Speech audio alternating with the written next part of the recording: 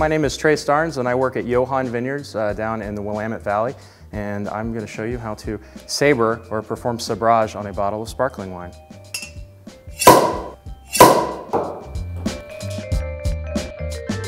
A couple things to keep in mind before you begin. I would not recommend trying this at home, especially if you have never done it before.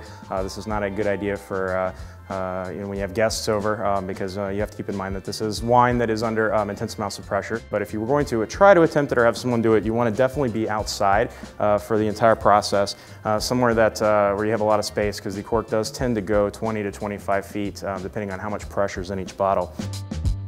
The first thing to keep in mind is when you have the bottles, most important thing is to take a look at the bottle and make sure that there's no deficiencies on the outside of the bottle. So you want to check it, make sure there's no dents, scratches, any kind of nicks or whatnot, and that the bottle's just overall in good condition.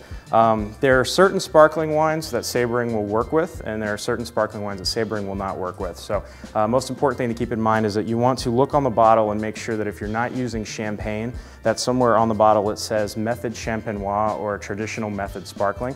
Basically that means that the type of glass that the bottle is constructed out of can withstand the art of sabrage. One of the easiest ways to know is if you actually take a look at the glass. There's two seams that are running along the side of the bottle, and these seams are key for whenever you actually want to saber. So we have our bottle of sparkling wine that's actually been inverted in just a bucket of ice for about 10 minutes or so. What this does is it helps chill down the actual neck of the bottle, and it helps kind of calm down the gases so that the cork doesn't go flying completely whenever the bottle is sabered.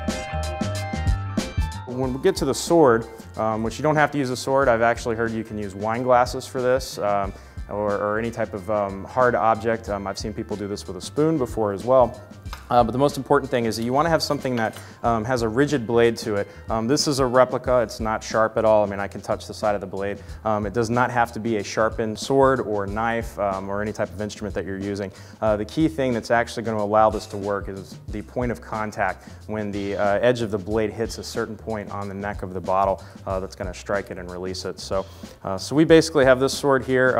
You can use the back end of a kitchen, or a chef's knife if you have one would work just as fine. And the key thing to remember is obviously you want to keep this pointed away from people because it will go somewhere. And the basic idea of it is that the bottle will be held at a 45-degree angle, and you'll actually want to tuck your finger. Every bottle should have what they call a punt on the underneath. You kind of want to tuck your thumb underneath it to kind of steady and guide the bottle. It's always important to remove the wire cage as soon as you are ready. You want to locate that seam and have it kind of ported directly up.